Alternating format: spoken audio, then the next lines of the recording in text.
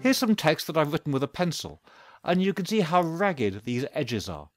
We want to smooth out this handwriting to get rid of those jagged edges. So here's how it's done.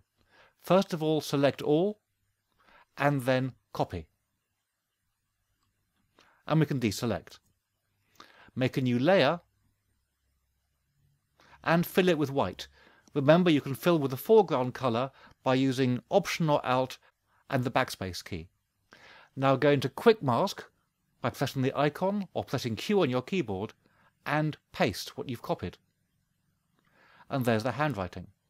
When you press Q again to leave Quick Mask, that handwriting will now turn into a selection. Choose Select and Mask from the Options bar and change the view mode to black and white. To soften the handwriting, we'll look at the Global Refinement section.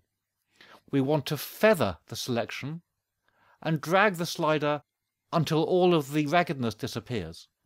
Of course, that's now made it very soft, so we'll need to increase the contrast to tighten it up. That may make it too small to see, so drag the Shift Edge slider to the right, and you can make it as thick as you like.